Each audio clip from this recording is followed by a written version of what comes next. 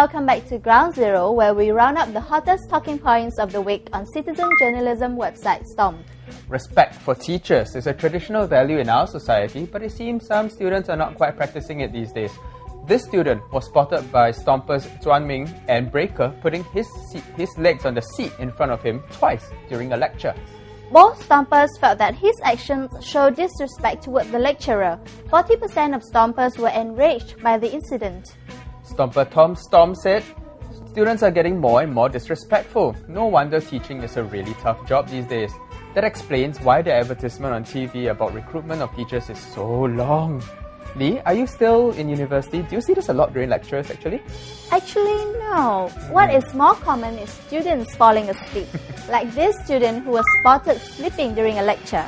Well, Stomper Nicholas said that the lecturer noticed that the student was sleeping and tried to wake her up, but she fell back to sleep again after a while. Some Stompers, including Nicholas, think that the student was being disrespectful to the lecturer.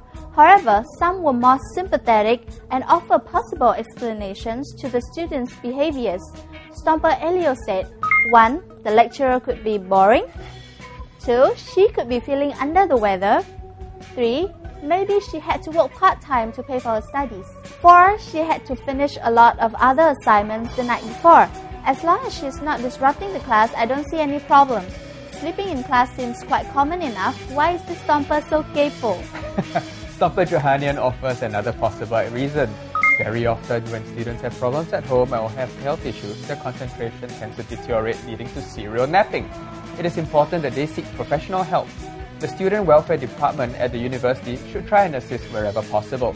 Well, so the next time you see a student behaving badly, it might be useful to talk to them and see if they need help. Great.